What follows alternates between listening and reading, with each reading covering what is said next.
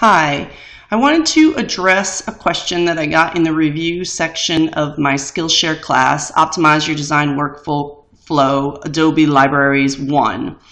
Lizzie Clark said, I learned a lot about brushes and how to manipulate them, and thanks for pointing out the free Adobe stock images. Do you happen to know how to recolor these patterns? I've tried all my tricks and can't seem to crack the code. So I'm going to do a little tutorial now of how I recolor. I don't know exactly which ones Lizzie has downloaded, so I can't be sure that this is going to work for her, but I'll give you a couple tricks and hopefully it will help Lizzie. So here is one set of patterns that I downloaded from the Adobe stock library, and I'm going to just select this pattern.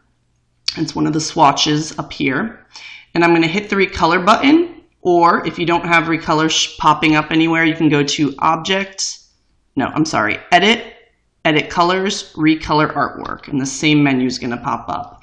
And here you see all the swatches, and there's a lot of things you can do with the recolor tool, which if you guys are interested and want to know more, you can leave some comments in the discussion of my class, and I can, do a class on that as well. But just to show you now, I'm doing some color switching here, and I've got a whole new swatch, and once I push OK, it creates a new swatch in my library, and now I can use that color.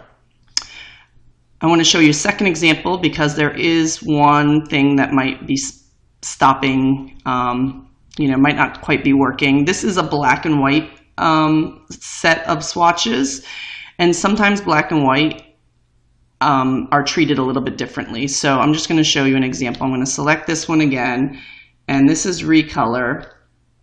And here, choosing a different color, it's actually working fine. But sometimes black and white, you can have difficulty changing the colors. And if that happens, if you click on this button, sometimes white, black, or gray is checked off.